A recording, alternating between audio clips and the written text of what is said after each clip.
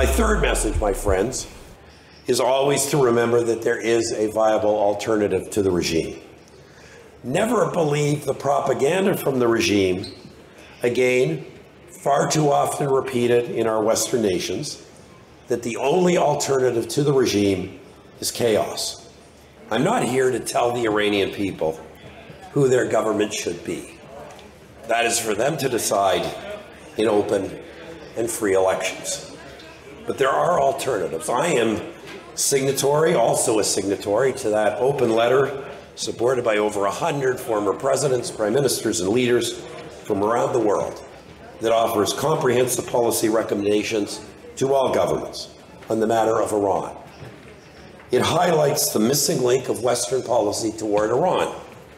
That is the failure to reach out to organized Iranian resistance and to support viable alternatives to the regime.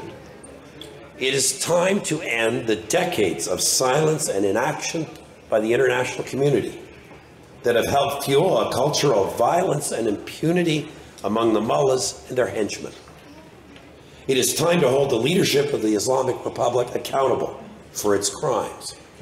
It is time to stand in solidarity with the people of Iran in their desire for a free, secular, and democratic state. Friends, that is the future that you, the National Council of Iran, have consistently and tirelessly advocated.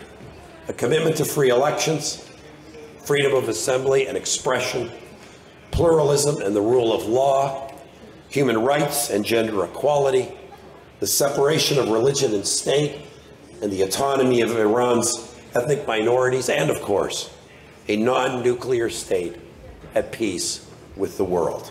That is your vision, and it is worth fighting for.